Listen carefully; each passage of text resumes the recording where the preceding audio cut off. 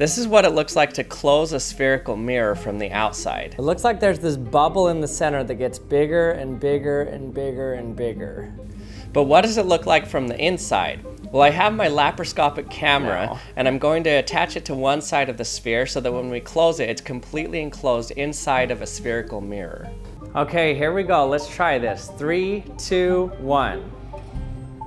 Now as we go closer and closer, notice that the camera's image reflected is going to come up to itself until it completely fills its own field of view. And then it's basically going to go inside of itself, and then the reflection is going to move further away from itself even though the hemisphere is moving closer. And then as you move even further, the reflection is now going to come closer to the true camera until eventually they touch. And then this happens.